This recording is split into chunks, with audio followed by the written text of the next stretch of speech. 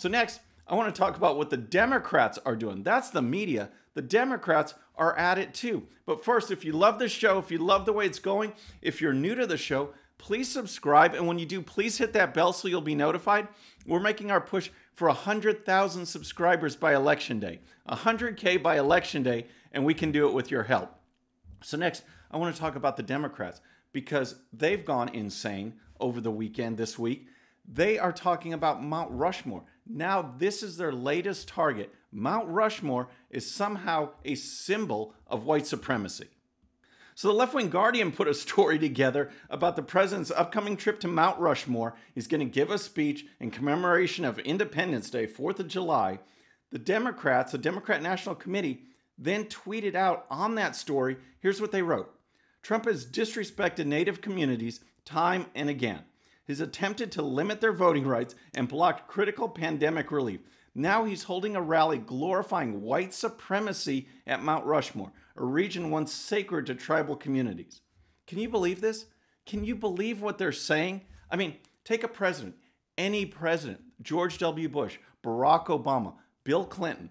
The president says, or we get word as the American people that the president is going to go to a national landmark, Mount Rushmore, and give a speech for Independence Day. For 4th of July, he's going to give a speech.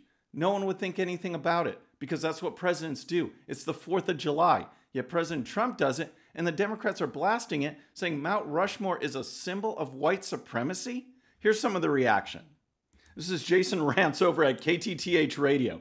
The Democrats think Mount Rushmore is a display of white supremacy. There's no saving this country if Biden gets elected. Then we have Matt Whitlock, who's over at the National Republican Senatorial Committee. He tweeted this.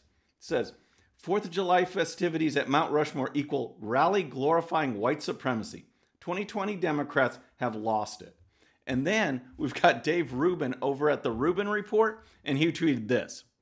All the Republicans have to do is run on a, hey, at least we're not the Democrats platform. And he's absolutely right. This is insane, folks. But what can we do? We've got this coordinated attack by the Democrats and the left to go after President Trump. We have the New York Times on its front page putting out intelligence that is top secret, illegally leaked, and not even verified. And their story is, why didn't Trump know? Why isn't he doing anything about it?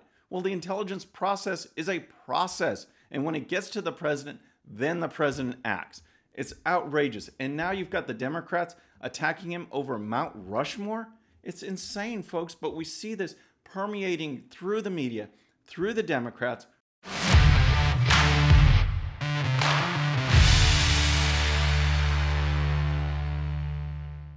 All right, friends, I hope you enjoyed that quick hit. But before you go, there's more.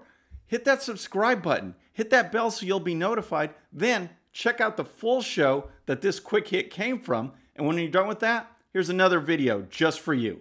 Hope you enjoy it. Have a great day.